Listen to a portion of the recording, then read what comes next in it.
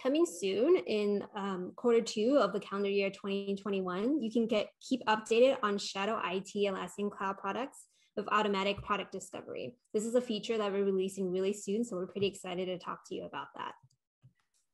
So with this experience, you'll receive an email notification of Shadow IT products and gain visibility into cloud products that are created by the managed users without the org admin's knowledge.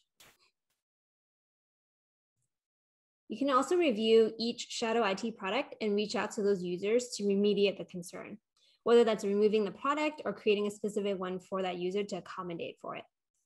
So just a quick live-ish demo of our Shadow IT features that are coming soon.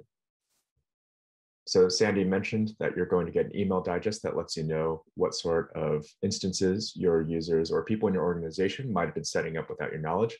That is this right here. Please ignore my massive failure to get to inbox 0, and we're going to go and see what this email looks like. So as you can see, there's 30 product instances managed outside my organization, which is an awful lot. I'm going to have to go have a stern talking to with the team later. In admin, what that looks like is this screen, the discovered product screen. I can just click back and forth if you want to see that this is in fact live. So this is our discovered product screen, and you can see here are the 30 products that the email came and told me about.